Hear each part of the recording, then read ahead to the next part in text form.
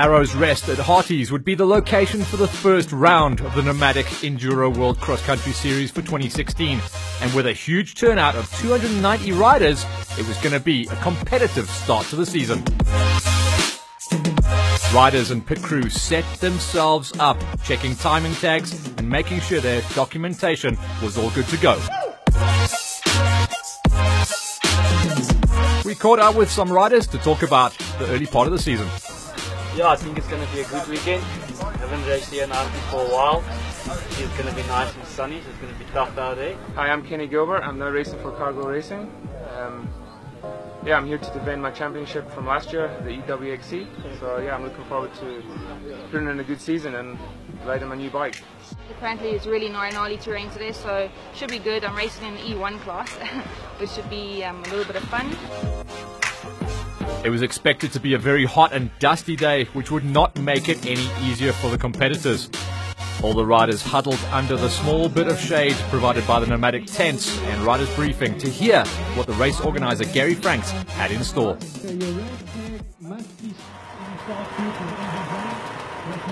It was expected to be a tight battle at the front between Brett Swanepoel and reigning EWXC champion King Kenny Gilbert. But let's not forget about Dwayne Clenhams. He has been the most prolific winner in EWXC racing history, with 3 titles to his credit. One of the new riders lining himself up there on some new kit. Sherco in the house, in the hands of Dean Lindsay.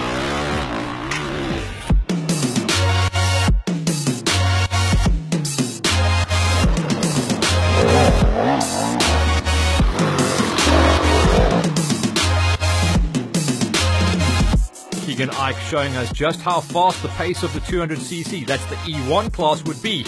Later, unfortunately, he would suffer a hand injury, courtesy of the sharp rocks.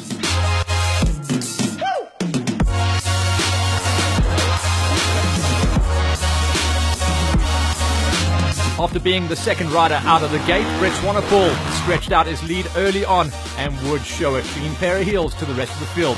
Kenny G, the now Cargo Racing Husqvarna, doing all the chasing, with former champion Clenhams in third. These 3 stretched it out.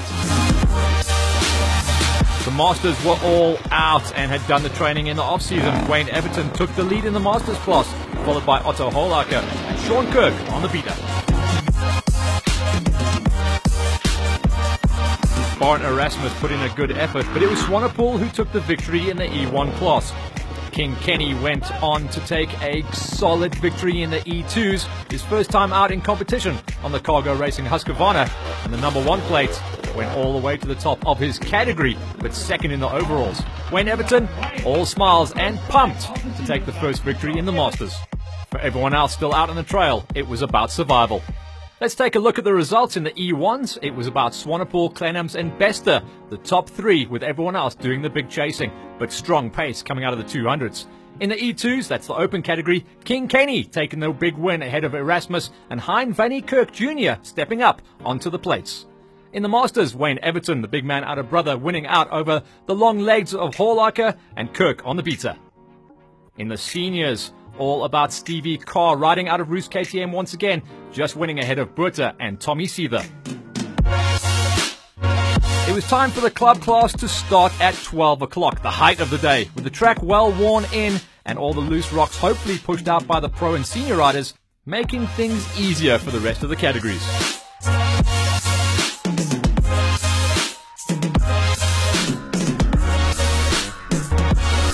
Start the lap on board with Erhard Bierkes in the high score class. Luke Walker about to make the pass, and that's the lead. Chris Engel staying consistent on the KTM in the silver class, with Adriano Catalano taking it easy down the sketchy hill, which did end up catching quite a few riders out. Eagles Rest. There's no rest out there.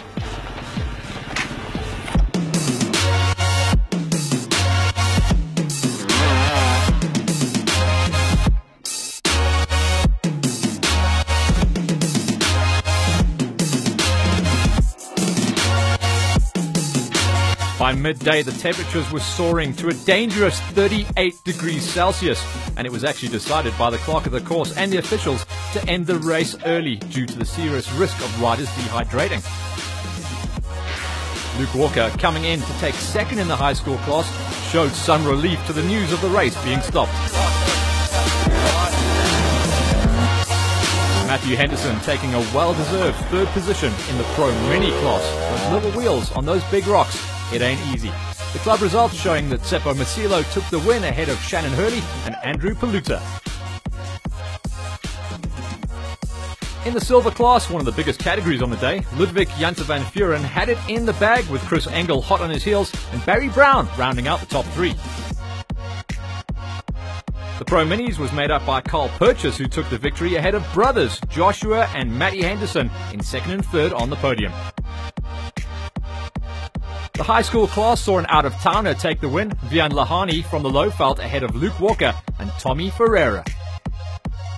The green results showing that on the easier track, Jordan Cowley won out ahead of Steph Lorden and Donovan Labuskachny. And then finally the junior results.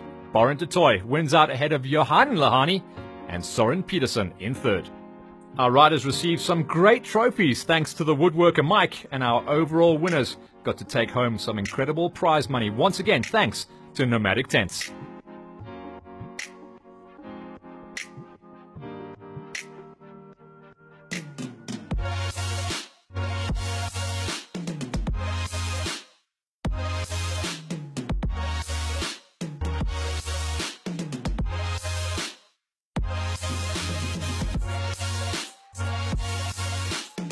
A huge thanks go out to all of our sponsors, Nomadic Tents, Motor Lubricants, Mayfair Gearbox, Mike the Woodworker, and all of our other sponsors.